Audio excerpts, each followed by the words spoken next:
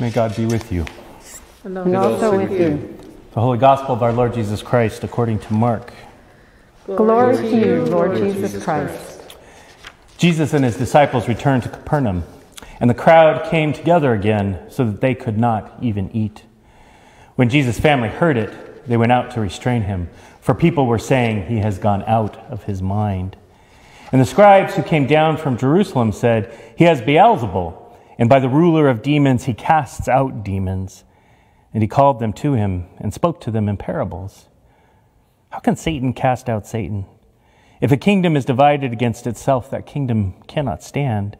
And if a house is divided against itself, that house will not be able to stand. And if Satan has risen up against himself and is divided, he cannot stand, but his end has come. So no one can enter a strong man's house and plunder his property without first tying up the strong man. Then indeed the house can be plundered. Truly I tell you, people will be forgiven their sins and whatever blasphemies they utter. But whoever blasphemes against the Holy Spirit can never have forgiveness, but is guilty of an eternal sin. For they had said he has an unclean spirit. Then his mother and his brothers came, and standing outside, they sent to him and called him. A crowd was standing around him, and they said to him, "Your mother and your brother and your sisters are outside asking for you." And Jesus replied, "Who are my mother and my brothers?" And looking at those who sat around him, he said, "Here are my mother and my brothers. Whoever does the will of God is my brother and sister and mother." The Gospel of Christ. Praise to you, Lord Jesus Christ. In the name of one God, Creator, Redeemer, and Sustainer of our lives. Amen. There's a lot in this passage, and I could take a whole month preaching on this passage, and I won't do that today, other than to note the tensions here. Jesus is doing what he's come to do, and his family thinks he's crazy. And they try to restrain him. They feel like he's embarrassing them, and they try to stop him from doing what he's doing. The religious leaders think he's possessed. They think that what he's doing is demonic, which is really interesting. And they say that it's by the ruler of the demons that he casts out demons. They recognize that he has power, but they don't think it's God's power. They think it's a demonic power. And Jesus says, how can Satan cast out Satan? A kingdom divided against itself cannot stand. A house divided against itself will not be able to stand. And then later you have this bit about who are his mothers and brothers and sisters are there, his mother, brothers and sisters. And he says, who are my mother, brother, and sisters? All these gathered around me are my mother, brother, and sisters. We read this passage at a time where, as a nation, Canada as a nation is wrestling with what does it mean to be community? What does it mean to be a people together? Especially when part of the community has harmed another segment of the community. And how do we heal and how do we achieve reconciliation from a long process of harm and hurt that has happened? And it's been brought to light and exacerbated this last week by the discovery of 215 bodies, children's bodies that were buried at this school in Kamloops, a residential school in Kamloops. So our bishop has asked that we read a letter on this day. So I'm going to read the letter that the bishop has asked. And he starts out by saying the discovery of a mass grave at the Kamloops Indian Residential School. And he wrote this earlier in the week, and it feels important at the beginning to clarify that it was not a mass grave. And that clarification was made a couple days ago by folks that were there. A mass grave is a huge pit that's dug, and then people are slaughtered and put in that mass grave in a single instant or in a shortened period of time. What they discovered was bodies that had been buried separately, and there were individual graves over an area of ground that had probably happened over time. And that distinction is important. So this is from the bishop. To all the people of the Diocese of New Westminster, The discovery of the mass grave at the Kamloops Indian Residential School and the remains of 215 children buried there has shocked us all. The reporting of horrors of abuse and brutality at residential schools is not new to us, but this burial site has brought into sharp focus the structural disrespect, cultural violence, and cruelty that took place on a regular basis. We cannot ignore that 215 children were buried without markers, without notification to families, and likely little or no ritual or ceremony of burial. How are we able to respond with so many emotions swirling around and within us? It is a difficult but painful truth that some of those children were potentially baptized in the Anglican Church and quite possibly in our Diocese of New Westminster. We have a connection to this ghastly discovery, much as it might shock us to understand that. A journey is taken one step at a time, and the journey of reconciliation is a lifetime pilgrimage, not something soon done and finished. We are on that journey, and we must seek ways to continue that and never give up. On August 6th, 1993, the then primate of the Anglican Church of Canada, Archbishop Michael Pearse, said this to the Indigenous people of Canada, quote, "I accept and I confess before God and you our failures in the residential schools. We failed you. We failed ourselves. We failed God. I am sorry, more than I can say, that we were part of a system which took you and your children from home and family. I am sorry, more than I can say, that we tried to remake you in our image, taking from you your language and the signs of your identity. I am sorry, more than I can say, that in our schools so many were abused physically, sexually, culturally, and emotionally." End quote. On July 12th, 2019, the primate of that time, Archbishop Fred Hiltz, said this, quote, "I confess our sin in failing to acknowledge that as First Peoples living here for thousands of years, you had a spiritual relationship with the Creator and with the land. I confess our sin in demonizing indigenous spiritualities and in belittling the traditional teachings of your grandmothers and grandfathers preserved and passed on through the elders. I confess the sin of our arrogance in dismissing indigenous spiritualities and disciplines as incompatible with the gospel of Jesus and insisting that there is no place for them in Christian worship. I confess our sin in acts such as smothering the smudges, forbidding the pipes, stopping the drums, hiding the masks, destroying the totem poles, silencing the songs, stilling the dances, and banning the potlatches. With deep remorse, I acknowledge the intergenerational spiritual harm caused by our actions. I confess our sin in declaring the teachings of the medicine wheel to be pagan and primitive. I confess our sin of robbing your children and youth of the opportunity to know their spiritual ancestry and the great wealth of its wisdom and guidance for living in a good way with the Creator, the land, and all peoples. For such shameful behaviors, I am very sorry." End quote. Those are the words of two former primates of our Anglican Church, words that have much to offer us now. But at a time like this, we need to listen deeply and intently and hear from Indigenous voices, not only from settlers. Archbishop Michael MacDonald, National Indigenous Archbishop, recently said this, quote,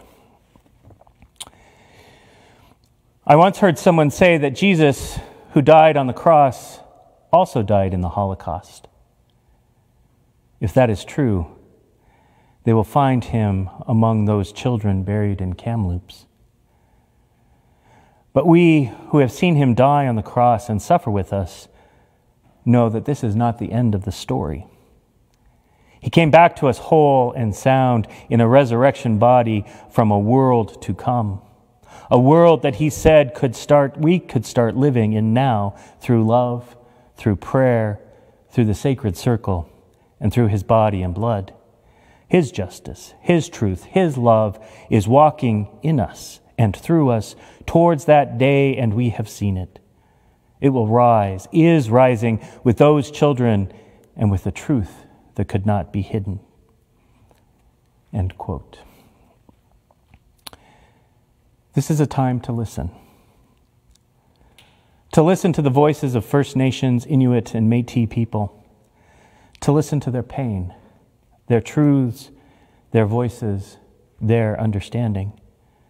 To listen to how we live into reconciliation, not with words alone, but actions that build hope and compassion and new life. To listen and find a way to keep moving forward on this path of reconciliation. Chief Robert Joseph once said, quote, "True reconciliation fundamentally is about relationships. It means that you and I can coexist in mutual respect, and all of us can afford each other dignity." End quote. May we live into this hope, aware of the harm and violence that has taken place, but seeking true reconciliation by listening and responding with action. With this in mind, here's a section of Roseanne Casimir's, chief of the Tk'emlúps te Secwépemc, May 31st media release. Quote, "Regrettably, we know that many more children are unaccounted for. We have heard that the same knowing of unmarked burial sites exists at other former residential school grounds. It was something that the Truth and Reconciliation Commission raised in the early days of their work. However, it was not part of their original mandate. We ask all Canadians to reacquaint themselves with the Truth and Reconciliation Commission final report and calls to action, upholding the heavy lifting already done by the survivors, intergenerational survivors, and the TRC. In addition, to show our solidarity, we encourage you to wear an orange shirt and start a conversation with your neighbors about why you are doing so. Tk'emlúps te Secwépemc is now accepting donations that will automatically be deposited into a separate account set up for this initiative. The email is donations@kib.ca. There is no other fundraising initiative that the Tk'emlúps te Secwépemc authorized or is participating in at this time." End quote. May God guide us to move forward in ways that honor renewed relationships, and with determination that there must be a change in how we share this land with Indigenous people, how we uphold with respect and resolve the United Nations Declaration on the Rights of Indigenous Peoples, the Truth and Reconciliation Commission of this country, the Anglican Council of Indigenous Peoples, residential school survivors, and those who have much to teach us about living out the gospel of grace and love. May God's blessing be on all of us in this crucial time in the history of this church and this country of Canada. Blessings and peace, Bishop John.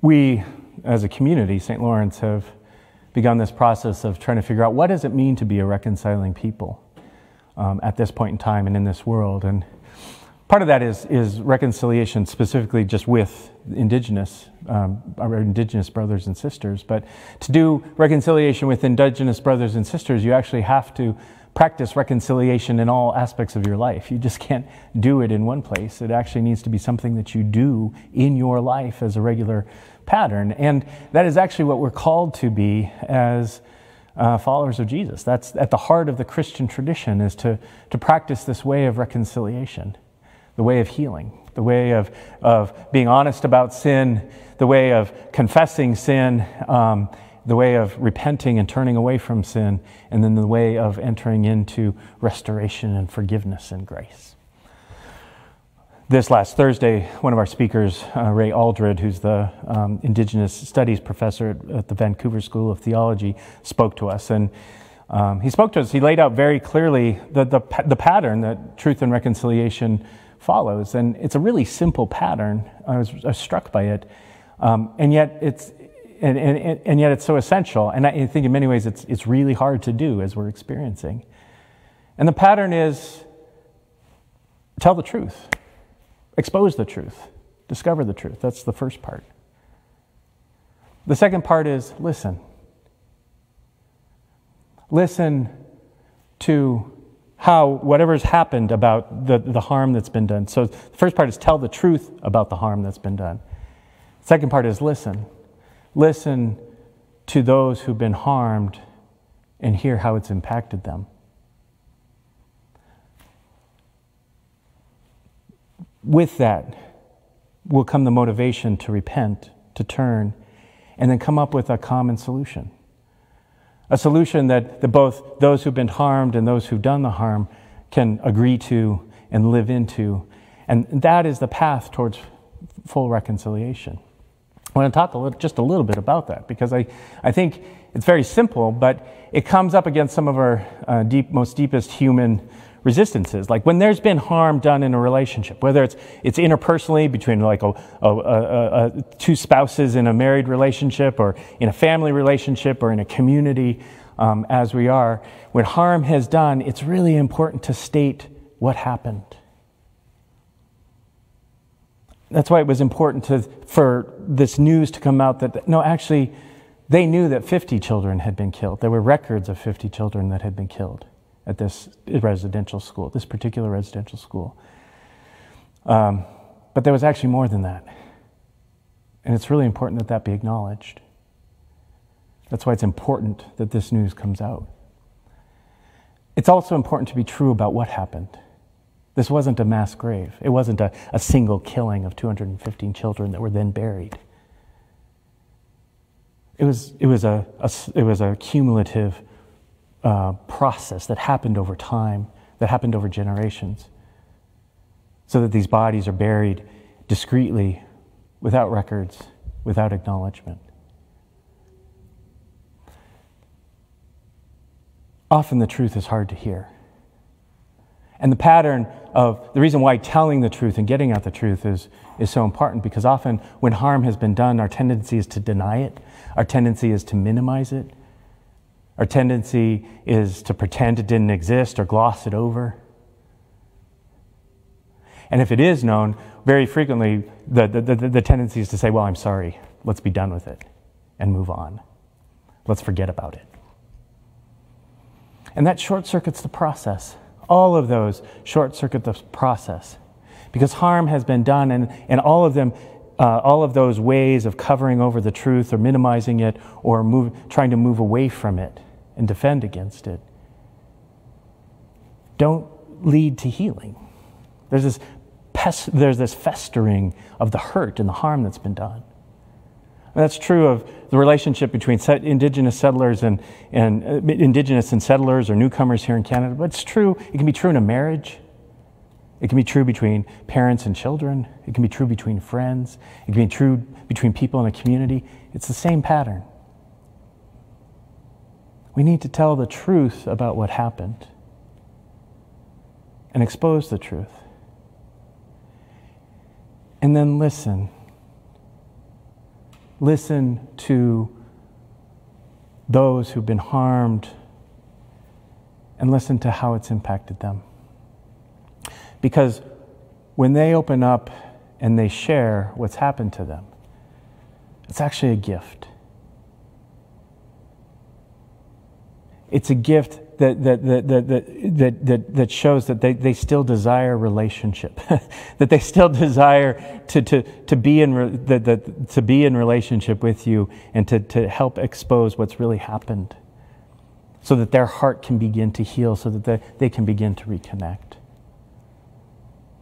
And too often, especially for those of us who've had some part in perpetuating the harm, when you hear how what's been done impacts the other, the feelings that arise are often guilt or often shame. And as humans, we hate those feelings. We don't want to bear those feelings. We avoid and we defend against those feelings of guilt and shame. Shame because we like to think of ourselves as being good, as being decent, as being okay, and the shame makes us feel less about ourselves. And the guilt, because guilt has to do with more with moral categories, and a sense of like we've done something. And the tendency is to kind of push those away. That's why the denial happens. That's why the covering over happens. That's why there's a move to quickly say, I'm sorry, as a way of covering over those things. Because they are hard to bear. If instead we take the bolder path, if instead we take the riskier path of actually tolerating this, acknowledging the shameful feeling, acknowledging the guilt, that opens up the possibility of motivating us to act differently, of wanting to do it differently. Often when you feel guilty for something, guilt is basically saying, yeah, I did this thing, and I hate that I did it. I hate that I feel this. I hate that I've done it, and I don't want to do it. I want to turn. I want to change. I want to change things so that this doesn't happen again. That's what leads to repentance, right? When you're able to step into shame or you're able to step into guilt and bear it rather than try to deny it or cover it over or run away from it, but bear what you're feeling in it. That can be the catalyst to say, okay, let's do it differently. Let's change the direction. Let's change what's happened. That's what repentance is. In that way, shame actually, when that repentance happens, and then that there's a move to come up with a common solution, right? That's the third part. It's a solution that the persons who are harmed and the persons who've done the harm can agree on at some level, and share in the process, that they both agree that this is how the healing will take place. This is what the solution is. That's what ultimately rebuilds trust, rebuilds connection, rebuilds the ability to live together in harmony, and allows for the healing of the hurt and healing of the trauma so it doesn't keep coming up again. When that happens, shame is able to be turned into honor. And guilt is able to be returned into integrity and responsibility.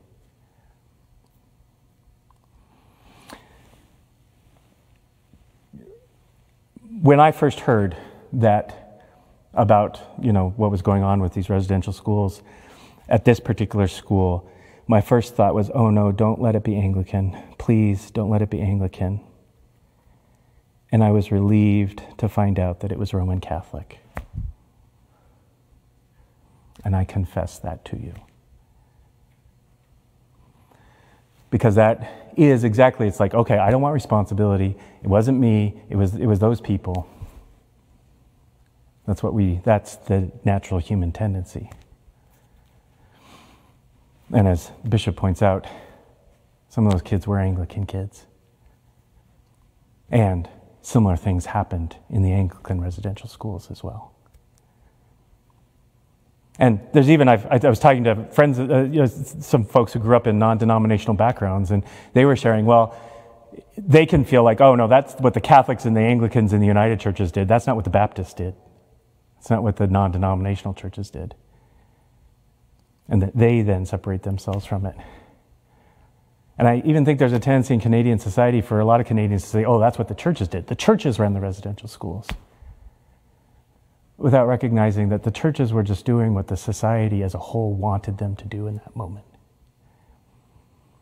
I know there's some of us who are like, we're immigrants to this country. We're like, that happened a long time ago. Well, we didn't do it. It wasn't our ancestors who did it. It was somebody else's ancestors. All of those are various ways of trying to avoid the trauma of what happened, of the pain of what happened, of the guilt and the shame that may arise as a result.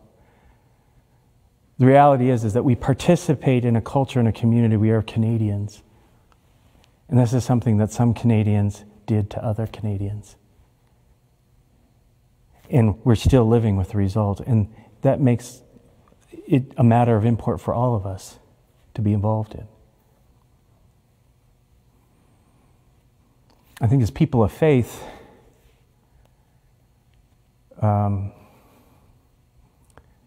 we should desire that. We should desire to be involved in that process, because this is the process of that Jesus calls us to. This is the process that we're called to as people who believe that sin can be acknowledged and confessed, that people can repent and turn, and that healing and transformation can take place. That's what motivates our faith. And it should motivate us as well. And this is going to be an ongoing process in this culture. It's not going to end this year or the next. But it's a way of being. And I think practicing this way of being people of reconciliation, is a way that we can be life-giving, spirit-bearing, God-fearing people in this world. Amen.